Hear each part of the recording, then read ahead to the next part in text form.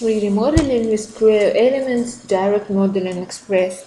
When we start working with Creo Elements Direct Modeling Express, we see new ribbon user interface for modeling, drafting, and model manage, embracing the Microsoft Office 2010 Fluent paradigm.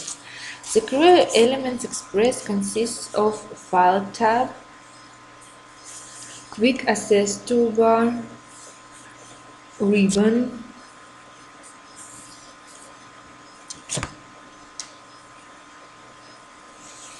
Prompt bar, Viewport, Work plane, Command menu, Toolbar, Context menu, Dialog box, Oak and Cancel tabs, Browser bar, User input line,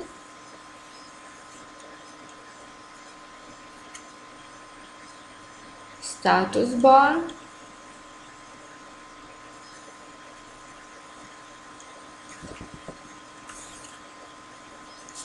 The File tab opens the file menu with the following commands: New session, open, save, print, zip file, render the file, settings, toolbox, search for command recent files. The Quick Access toolbar provides quick access to frequently used commands. It can be customized by adding, removing, or reordering commands to it. The ribbon contains commands organized as sets of tabs.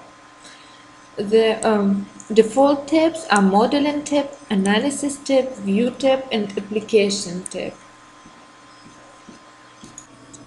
Click the More or Less button on the right side of the ribbon to display the complete or reduced ribbon. Commands are placed within groups according to their function. Each button on the ribbon represents a command and consists of an icon and, in most cases, a label. An arrow next to the icon and label indicates the existence of a list.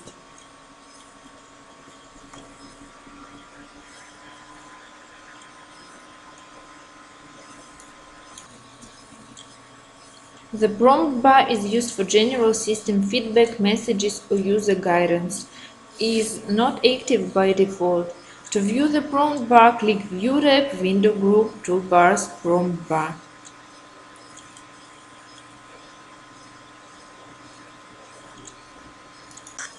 When you start a command on the ribbon, the dialog box opens. You can specify parts and assemblies for modeling operations using the structure browser. When you start working with annotation, you can also see the drawing browser and template browser. Browsers can help you to select objects and elements, also hide and display all the elements. The structure browser allows to show details, activate search, and filter. The user input line is used to enter commands, general expressions, or text. The status bar commands switch the full screen mode on and off, define a new viewing window, display the last view, feed the context into the viewport, switch to previous application, show the alert history. The status bar also shows the current work plane and path and the current settings for. The process of creation of a 3D part with Creo Elements Direct Modeling Express can be divided into the following stages. First of all, prepare the design environment that includes workplane properties, geometry, color, measurement units, and so on. You can open the workplane properties using the Structure tab and More button in the workplane group of this Structure tab. You can also set the measurement units through the units properties menu that is on the bottom right side of the Creo Elements window. Then the second step is to create a profile on the rock plane, like cross-sectional view of the part using 2D geometry. You can input your correct code dimensions, text, and so on parameters in the input line on the left bottom part of the window. One advantage of the new user interface for modeling is that now construction lines are less needed than before for making a 2D profile. Advanced 2D Copilot that you can see right now helps much and facilitates quick and precise modeling.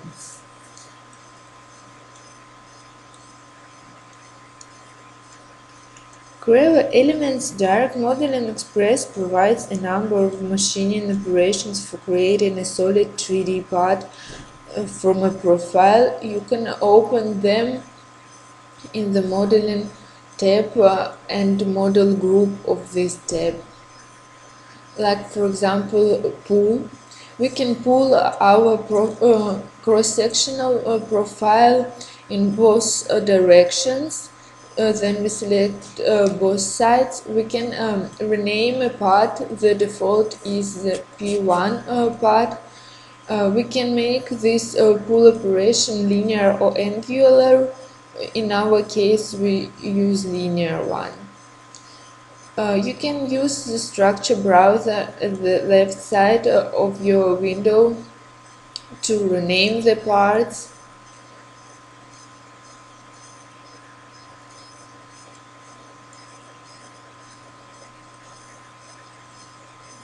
To create new parts and so on. Moving objects you can by means of the mouse by holding Control and left mouse buttons.